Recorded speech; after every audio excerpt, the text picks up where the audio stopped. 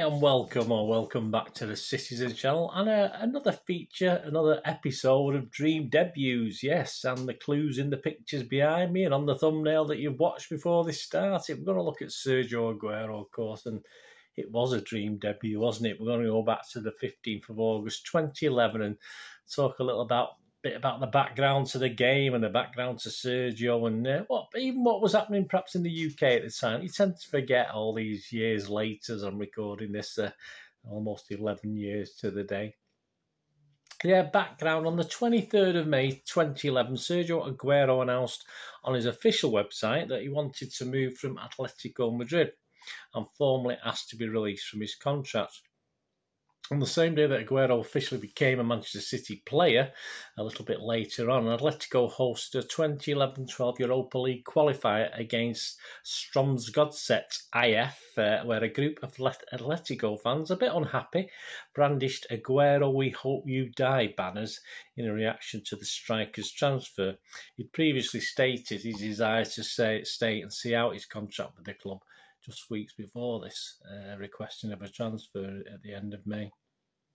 On July the 28th, City confirmed that Aguero had signed a 5-year contract with the club and the fee in the region of £38 million. He was given the number 16, of course. He would change that into his career and started wearing the name Kun Aguero on his shirt, and a lot of commentators had fun pronouncing that, that's for sure. To us, he was always Sergio, wasn't he?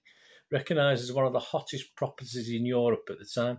Sergio said of himself and the move to City, "I like tricks, I like to dazzle, I like to be able to score goals. Every so often there is a total revolution in football and someone needs to be revolutionary who starts things off. That's me." Okay, he had an idea what was going on, the change of the climate in English football, didn't he, even then?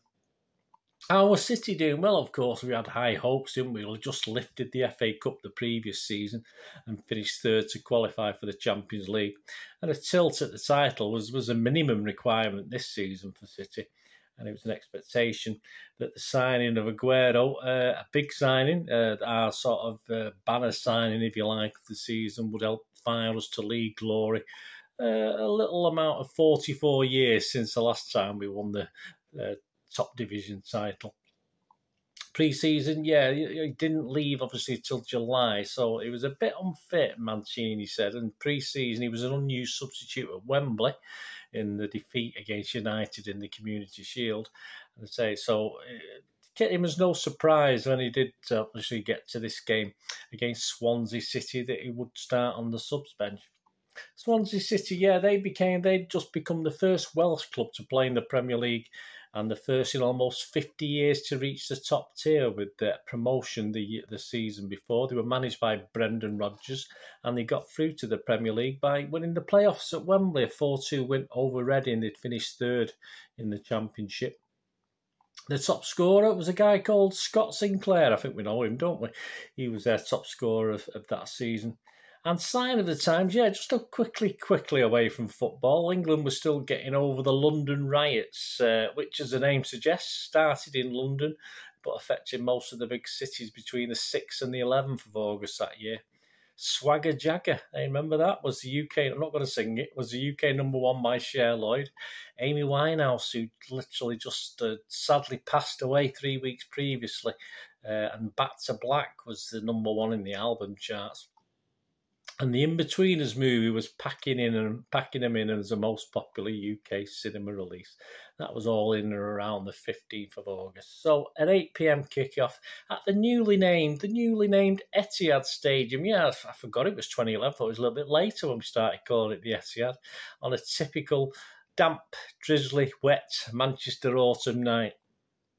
Starting 11 on the night: Hart, Richards, Lescott, Company, De Jong, Yaya Toure, Silva, Dzeko, Barry, Johnson and Clichy. And the subs: Kolarov, Milner, Balotelli, Taylor, Savic, Zabaleta and, of course, our own Sergio. Mancini again decided to keep him on the bench. Might have been a fitness problem, might have been just not to throw him straight into the fray. We're not too sure of his decision. Probably a fitness thing. Just give him the last half an hour. That seems to be the plan with old Mancini. And Vaughan, the Swansea keeper, was also having his debut that night, and he was kept very, very busy as we get to the game. I mean, throughout the first half, there were a number of chances, some okay saves, some good saves. David Silva and Gareth Barry both hit the bar.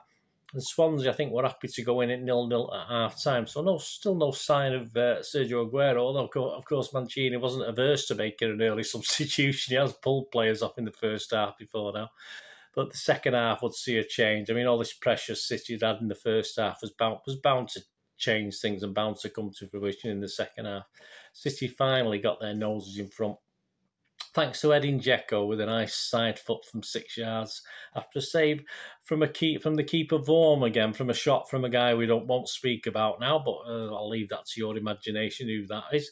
And moments later, yes, as 1-0 up, he decided Mancini didn't mess about. Mancini, not something Pep would have done, I don't think. Not at 1-0 up. He might have waited a little bit longer, but he just straight away, Nigel de Jong was probably forced into it. Nigel de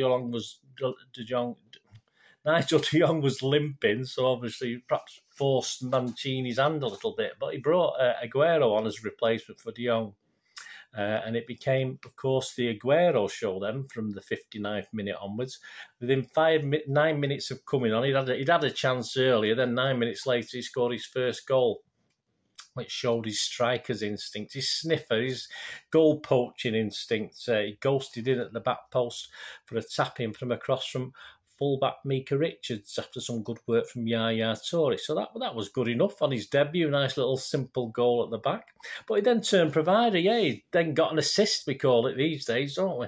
After chipping over the oncoming keeper, I think Dzeko had fed him through. It took a deflection from the defender. And it looked to be going out for a goal kick, but he definitely managed to flick it back into the danger zone and into the path of David Silva to score the goal. When you look back on replays, it did look perilously close to being over the goal line, but hey, we got away with it and it counted, so we won't worry too much about that.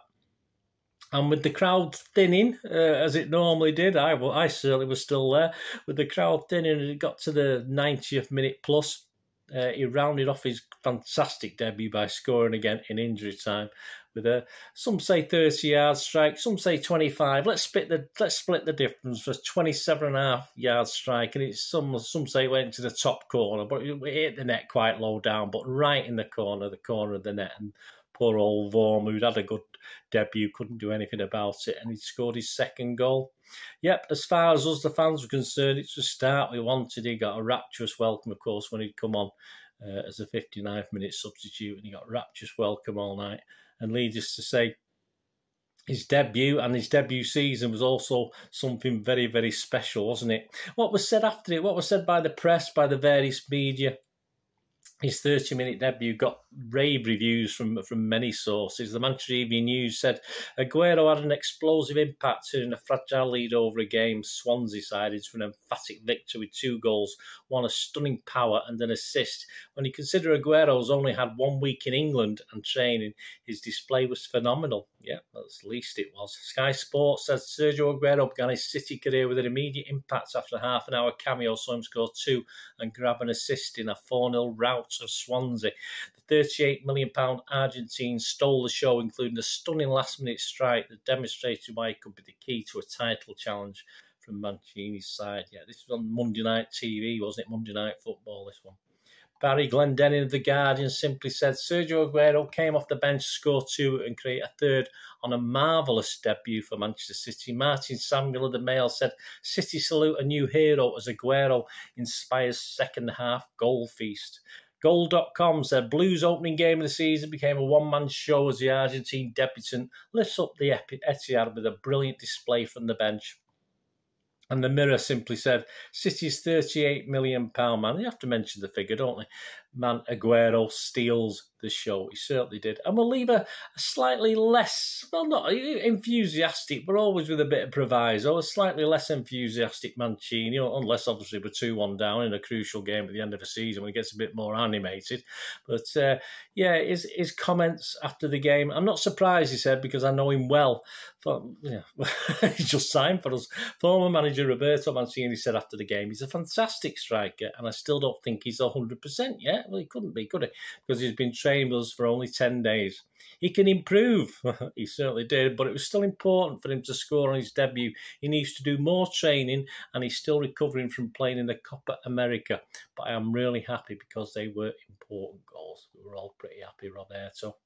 Let's face it, we knew, didn't we? We knew he had something special in Sergio Aguero, and it was all kicked off by that dream debut against Swansea City on Monday night at wet Etihad Stadium on the 15th of August 2011. Were you there that night, guys? I was in the third tier. I think the ticket's been probably on here somewhere. I think it was in the third tier of the East Stand, is it called, or the, what we call laughably the Kippax now, but of that stand. But were you there? Let me know your memories, what you remember. I just remember it being a great night, and I'll be thinking, hey, we've got something special here. And I think obviously it proved to be correct, didn't it? Thanks for joining me, guys. Until we meet again, please stay safe, Blues. Come on, City. Thanks for watching. Bye for now.